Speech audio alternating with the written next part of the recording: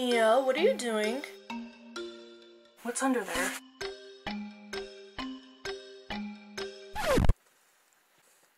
Oh.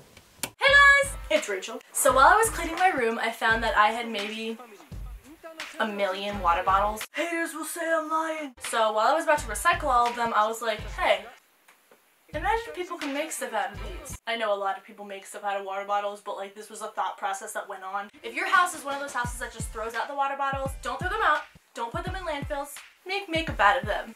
we have fun here on RCL Beauty 101. Give this video a thumbs up and let's see if we can get it to 400,000 likes for our Earth and not destroying it. And comment down below which makeup product you would make if you made this. And also, if you want to see the behind the scenes from all my videos, add me on Snapchat because I kind of Snapchat the behind the scenes of things. Also, wait, guys, so I was in a Tiesto music video, which is super cool. So if you want to see me in a Tiesto music video, I'm going to put the link in the description box. You should watch it. Awesome. I'll even put it like the end. Let's get on with the video.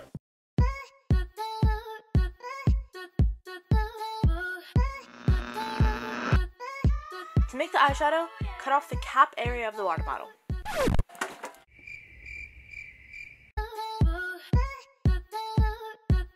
Then cut off the bottom half of the water bottle. Then cut a circle out of the bottom. And take a hot glue gun and hot glue the two pieces together. Then that's the container. And then take something to mix the product in and some baby powder and pour it into the mixing container. Add a few drops of whatever color food coloring you want, then mix it up until it's the desired color. Then pour a little bit of rubbing alcohol into it. Then mix that up. Put that product into the container. Then take a tissue and a nickel and use that to press the product in. Then add something heavy on top of it till the rubbing alcohol evaporates, and you're done.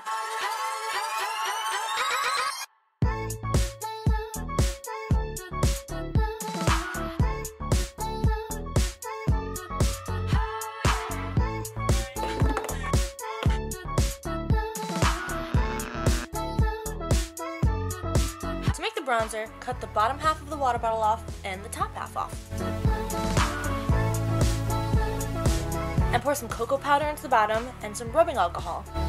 Mix that up and use a tissue and something to press it down until the rubbing alcohol is evaporated.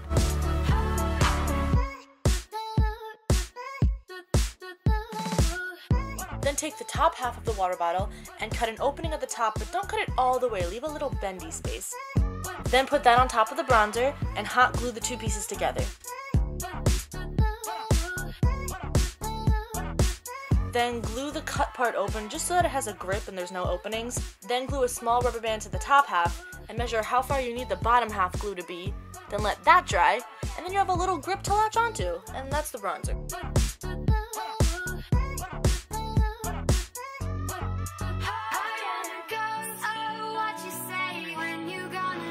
For the lipstick, take a water bottle, cut off the label and the top half of the water bottle, then cut the cap off. Measure how much of the piece you'll need to fold that into a lipstick container-sized piece of plastic, and cut it off. Then glue it, but fold it in a diagonal position so that both the top and the bottom half are both the same sized openings, and cut off any extra plastic. Now take the other half of the plastic and glue that in the same way, but take a small piece of plastic and glue that on the top to make it the lipstick lid. And cut off any excess.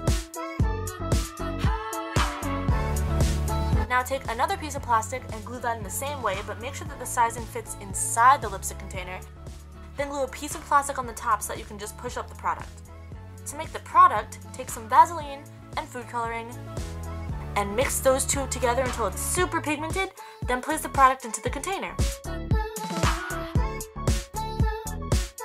And put it into the freezer until it's solid. Once it's solid, cut some of the product off so that it's lipstick shaped. And then you could use a lever to push up the product, and that's everything.